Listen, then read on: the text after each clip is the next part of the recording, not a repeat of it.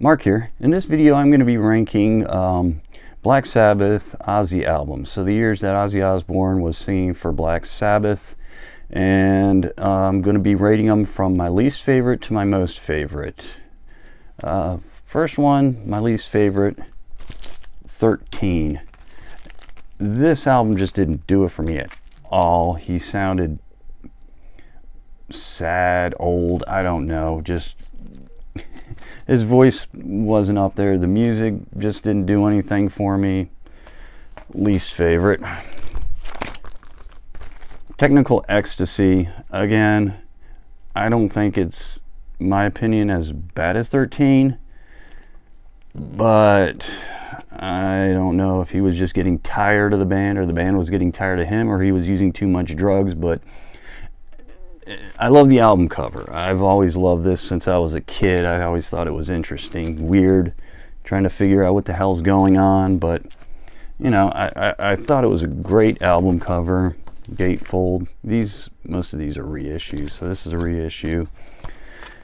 Love the album cover, not so much the music. Never Say Die.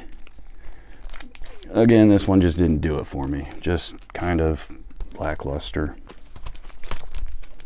Masters of Reality had a lot of good songs on it. A lot of songs that I remembered as a kid. Just when I went through all of these albums one by one, starting with his first one, going all the way to his newest one, there were just, you know, listening to the music on them, I found that, you know, I had favorites on some of these earlier albums, but just overall the album didn't do it for me. So I can't say that there's a lot of great songs on it, I'm not saying that. This is probably going to be the one that pisses the most people off, if people want to get pissed off at a video and me and my opinion.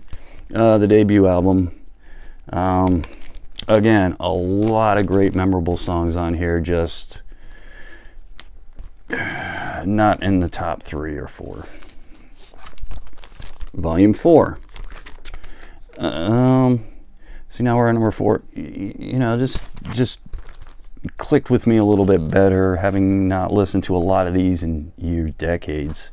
This is again a reissue.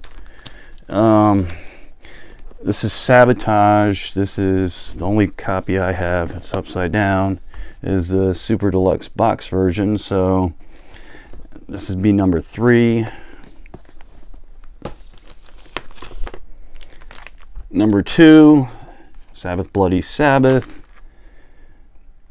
reissue on 180 gram, and again, just this would get the silver medal, and then the gold medal goes to Paranoid.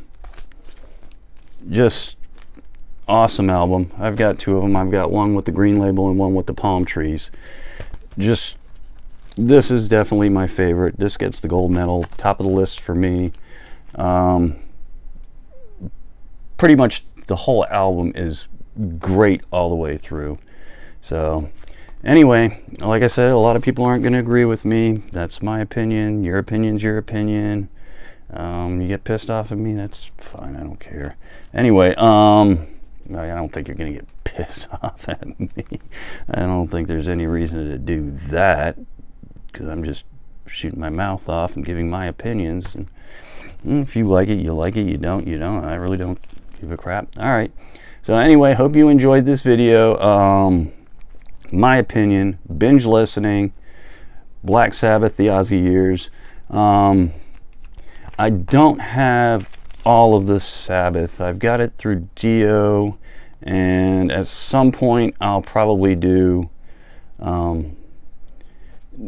Dio stuff, so starting with Elf, Rainbow, Sabbath, and then his solo stuff. But I have to get all of his stuff. I don't even have, you know, I've got most of it on vinyl, but I still have some gaps between the vinyls and the vinyl. I don't like calling them vinyls, the records and the CDs. So anyway, my opinion, hope you enjoyed the video, and I plan on doing more of these, so hope you enjoyed it. Take care. Goodbye.